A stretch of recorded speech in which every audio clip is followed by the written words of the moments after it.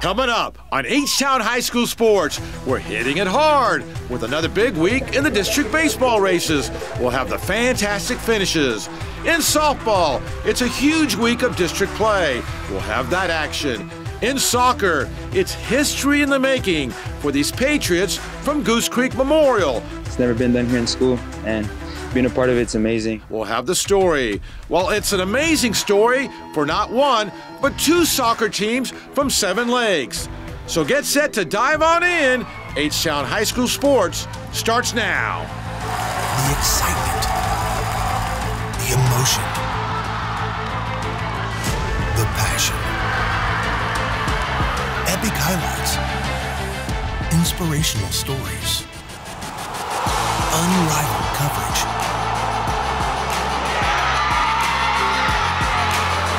Rise up, Houston. This is H-Town High School Sports.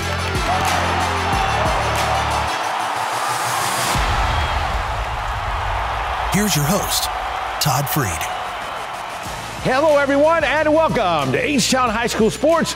I'm Todd Freed. Let's start things up with a huge week in softball, where the defending Class 6A state champion Pearland Oilers were looking to move one big win closer to an undefeated district championship. The 27-2 Oilers faced the rival and second-place Dawson Eagles in a key District 23 6A matchup. 1, 2, 3, Oilers! Yeah! Defending state champ Pearland and the Dawson Eagles all set to go. Top of the first for Pearland. Kelsey Martin at bat, base hit to center field. Kelly Scheiser scores. It's 1-0 Oilers.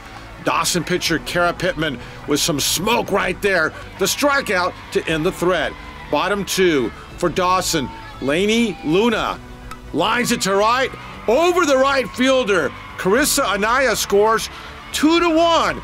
The game then got suspended by rain, so then 2 days later, under sunshiny skies, they resume. Still in the second inning. Peyton Travis for Dawson. Runners on base, base hit to right. Katie Hollier comes in, and the game is tied at 2. Bottom of the fourth inning now. Eagles at bat. Lainey Luna reps it way back to left center field. Carissa Anaya will come in, and it's 3-2, Dawson on top. Eagles now, runner at third, 1 out. Peyton Travis, a shot, but Kaylee Mansev snares it, and the double play.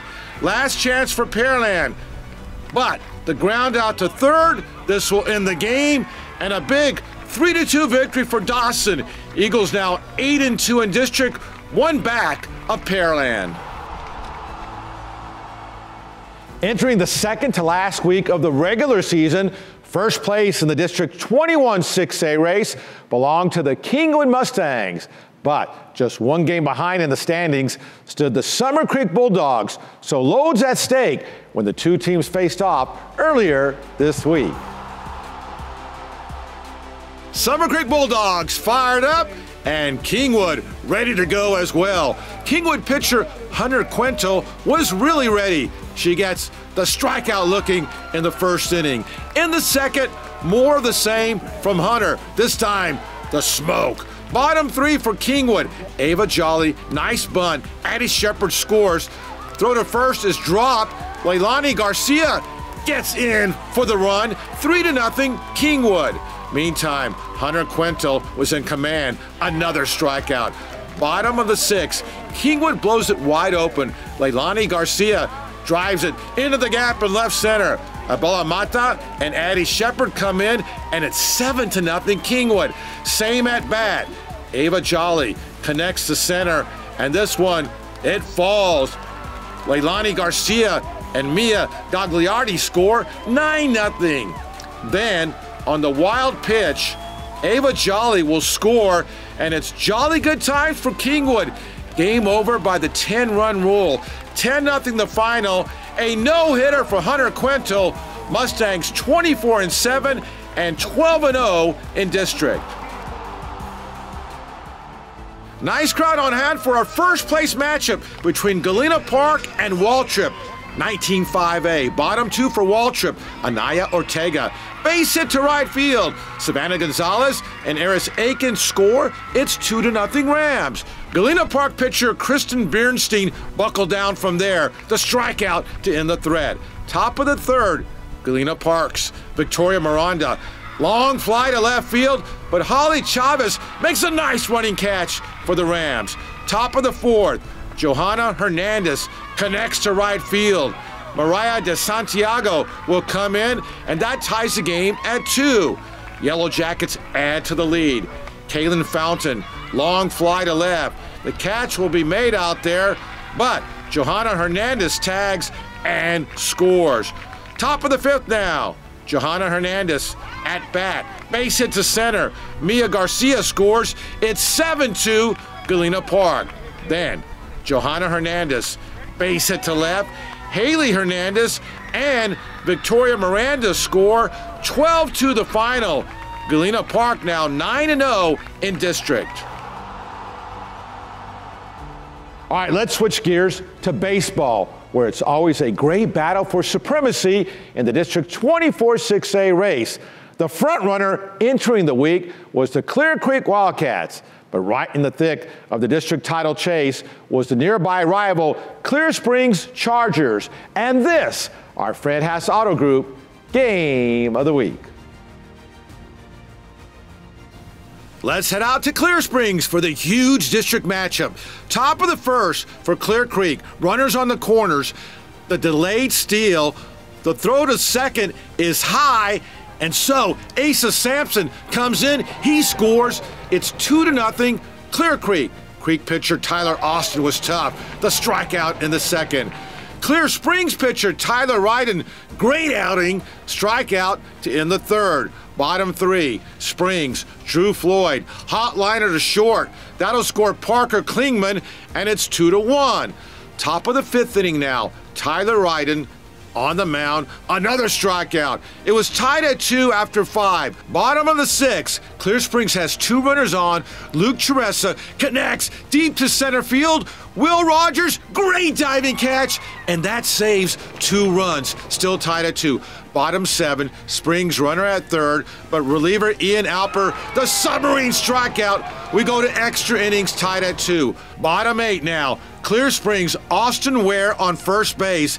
He'll steal second. The throw is high, so Ware will get to third, and that was huge. Next batter, Andrew Fonte steps up, and Fonte lines it way back to center field. Ware will tag, and he will score easily with the game-winning run. And Clear Springs celebrates. They win a thriller, 3-2 the final. Your Fred Haas Auto Group Game of the Week. Fans in Friendswood on hand. Big game between Friendswood LaPorte, District 18-5A. Top of the third for LaPorte, Adrian Delgadillo. Base hit. Thomas Ponton scores. 1-0 Bulldogs. Bottom 3, Friendswood, Kyle Lockhart connects deep to right. The catch is not made. Dane Perry comes in. Game tied at 1. Bottom 4 now, Lane Vegas. Viva Lane Vegas. Base hit to right. Matt Lara comes in. It's 2-1 Friendswood. Top of the 5th for LaPorte. Runner on third. Pitch home gets away. Thomas Ponton dives in there. Game tied at 2. Then Adrian Delgadillo. He lines the center. Caleb Hill on third will tag and score. It's 3-2 LaPorte on top. Top of the 6th, Caleb Hill at bat. A blast to right, and that one is back, and it's gone. 4-2 LaPorte. Bottom 7, last chance for Friendswood. Kyle Lockhart steps up. Pop foul left side, right next to the dugout. Aiden Signs makes the catch, and that ends it. Big win for LaPorte. 4-2 the final. Elsewhere in Missouri City Friday night, the Elkins Knights and Travis Tigers faced off as the two teams look to remain in the thick of the District 26A playoff chase. Braylon Payne. There's Elkin star outfielder Braylon Payne set to go. Travis Tigers were really set early and often. Top of the first, 2 runners on. Jaden Blaylock with a blast to left, and it's gone. 3-run homer for Travis. It's 3-0. Same at bat. Tigers have 2 on again, and this time Oscar Diaz with a shot off the foul pole. Second 3-run homer of the inning. 6-0. Bottom 1, Knights, Braylon Payne, a monster shot. Dead center field over the gray monster. It's 6-1. Bottom 2, now Payne is on second base.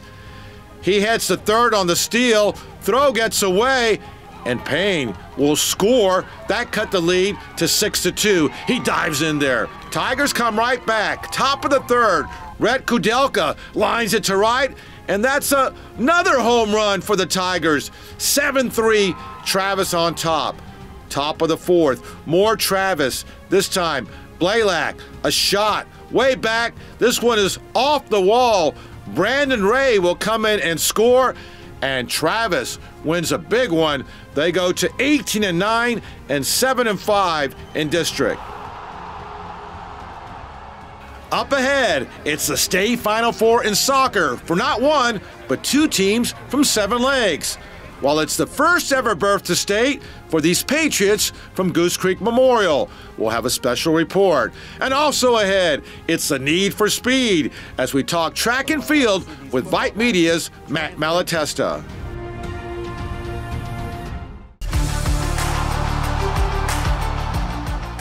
Welcome back to H-Town High School Sports. I'm Todd Freed. As we highlighted on last week's show, it was a double dose of Region 3 soccer championships for Seven Lakes last weekend in Deer Park, with both the Spartans boys and girls capturing regional titles. Remarkably, not one, but 2 Seven Lakes teams advancing to the 6A state soccer tournament. With a pair of teams embarking to the Class 6A state soccer tournament, it was an extra special send-off for the Seven Lakes Spartans soccer teams. For the defending state champion Seven Lakes boys, it's the second straight trip to state, while the girls head to the state Final Four for the first time since 2012. The boys and girls going to state together. How exciting is that? I just can't believe it's happening. I feel like this is just history in the making, and I'm really just ecstatic about it. It's a super special feeling for me, especially it's my senior year, but also for everyone else. I'm so proud of how far we've come from the very first game, very first scrimmage we played to even our most recent one against Jordan. Well, it's always special to go to state, and definitely in a program with this history, and just really proud of this group to not only set that standard, but live up to it, and just really proud of them. It's really special, man. We're all super excited, and we have the main goal in mind, just go there and do it again. What about having the girls join you with 2 Seven Lakes teams going to state? Oh, this brings a lot of fun. You know, I'm really happy Seven Lakes can really succeed in the soccer world, and I'm just glad they're both coming. You know, I hope they can win too, but I hope we can win as well. And so, as for the defending state champion Seven Lakes boys, the Spartans return to state to face Duncanville in Friday's 6A state semifinals. Out to Birkelback Field in Georgetown for the 6A state semifinal. First half, Duncanville on the attack. The laser shot, but Ben Aviles Veta with a great diving deflection to save the goal. Wow. Later in the half, Ben Aviles Veta with one great save after another for Seven Lakes. It was scoreless at half. Early second half, no score. Spartans on the attack.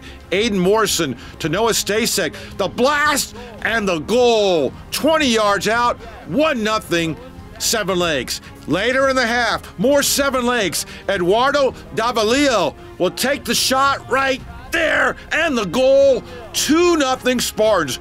On the replay, the great assist from Daniel Ejerenois, and then the goal. And Seven Lakes wins 2-0 over Duncanville to advance back to the state final to face Louisville Flower Mound. We'll have a follow-up on that match on next week's show. Now in Class 5A, the Goose Creek Memorial Patriots advanced to state for the first time ever with last week's win over Magnolia West in the Region 3 Finals. More now on a historic season for Goose Creek Memorial. As Goose Creek Memorial returned to practice this week, the Patriots did so in preparation for the team's first ever berth to the state soccer tournament. It's emotional, something, it's never been done here in school, and being a part of it's amazing. It feels very good. I think these past 4 years, us the seniors, we only have a couple this year, but I know this year we were a little worried that we weren't gonna make it that far, but I know as a group we have the passion, the hard work, and obviously we've made it happen. It's amazing, just the community itself, the school that's been behind us this whole time. Third time's a charm, I guess. Been there 3 times. The first 2 times, we actually made it to the finals the first time. The third time proved to be the charm with a thrilling 2-1 overtime win over Magnolia West in the regional final. The go-ahead score coming from senior standout Carlos Gonzalez, who's knocked in a remarkable 45 goals in 26 games this season. One of the goals I had, my main goal was to get average 3 goals a game. I feel like setting high standards for yourself is what makes you play better. For his career, Gonzalez has scored 105 goals here at Goose Creek. He's a key member of this program, just building the culture, and obviously the stats speak for themselves. He's a big player that shows up big moments. Loads of big moments for a Goose Creek team, which is undefeated over the course of its last 20 games, which includes 18 victories and a pair of ties. Started this year with the mentality, started strong, since August, cross-country season, we all had the same mentality. Even since last year, it was heartbreaking losing 3rd round because, we had the potential for it, but we lost and we just grew together. We support each other no matter what, on and off the field. I think team bonding was one of the keys. We'll go outside of Saturday practice, we'll go hang out. But yeah, team bonding, building chemistry on and off the field was the thing that led us to success this year. And the Patriots have also been quite resilient when it's counted most, rallying from second-half deficits in playoff wins over Galena Park and ultimately Magnolia West in the regional final. That's just the character that they are. This team bonded together, just started putting in the work in August, and everything's kind of come together. Being down at the half to Galena Park, and then being down in the finals, and just somehow figuring out a way to come back and win it.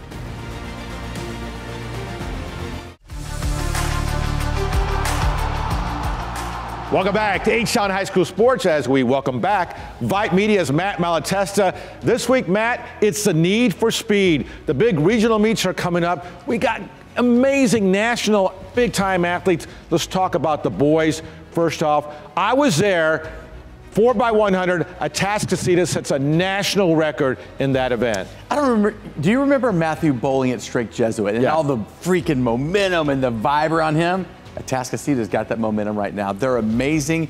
Their relay teams are going to just pack the points in at the state meet, but it's all led by Jelani Watkins. Jelani Watkins is a super talent. He's won the 200 2 times in a row as a state champ. Other boys, Mason Dossett, #1 110 hurdler in the nation. I mean, Ridge Point. This guy can get it. Another football guy, but what I love to see these football guys translating to the track, and Mason Dossett, special talent. That's a very, very hard race.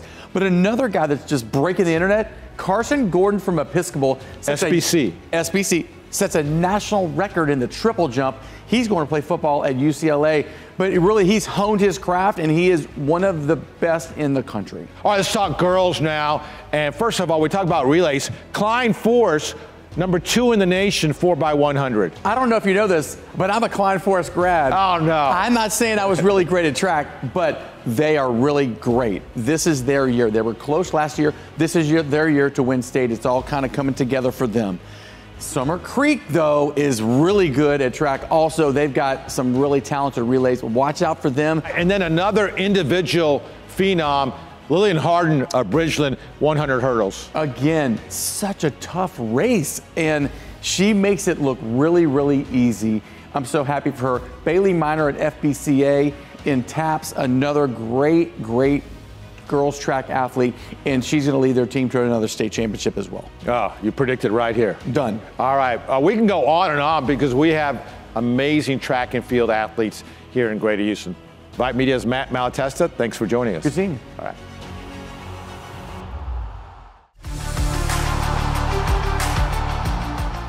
Welcome back to H-Town High School Sports. I'm Todd Freed, where as always, we close it out in electrifying fashion with our Rhythm Energy electrifying plays of the week. Kingwood freshman pitcher Hunter Quinto was outstanding against Summer Creek.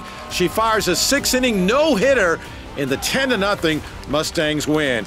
Clear Springs and Clear Creek, 2 on for Springs. Game tied. Luke Teresa, a blast, but Will Rogers, great diving catch to save 2 runs. Same game, bottom 8, Andrew Fonte with the sack liner. Austin Ware will tag and score the game-winning run for Clear Springs. Travis against Elkins. First inning, Travis Tigers have 2 on, and Jaden Blaylock with a shot. This, a 3-run homer. Same at bat, Travis has 2 on again, and Oscar Diaz connects. 2 3-run homers in the same at bat in the Travis win. Soccer, state semifinals, Seven Lakes goalkeeper Ben Aviles-Veta was spectacular. A pair of great saves. Second half for Seven Lakes, Daniel Ijerwenwa to Eduardo Davalillo. The goal, Seven Lakes wins to advance back to the state finals. Your Rhythm Energy electrifying plays of the week. All right, electrifying as always. Thanks for watching, everyone. I'm Todd Freed. Until next time, stay H-Town proud.